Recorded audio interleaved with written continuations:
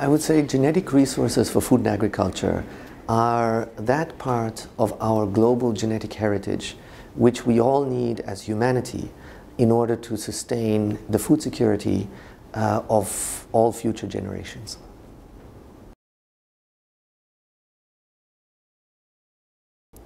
The most important achievement of the Commission and FAO has been the International Treaty on Plant Genetic Resources for Food and Agriculture.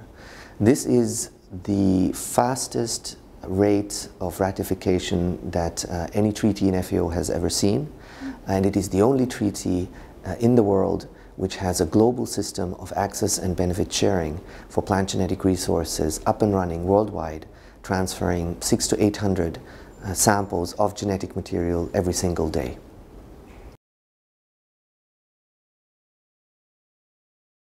If the Commission did not exist, we would not be able to develop instruments and policies for animal genetic resources, aquatic or microbial genetic resources for food and agriculture, which we very much need in order to sustain global food security.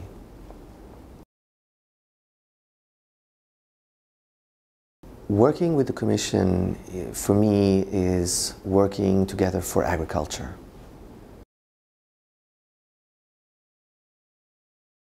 Agriculture, genetic, diverse, support, broad discussions.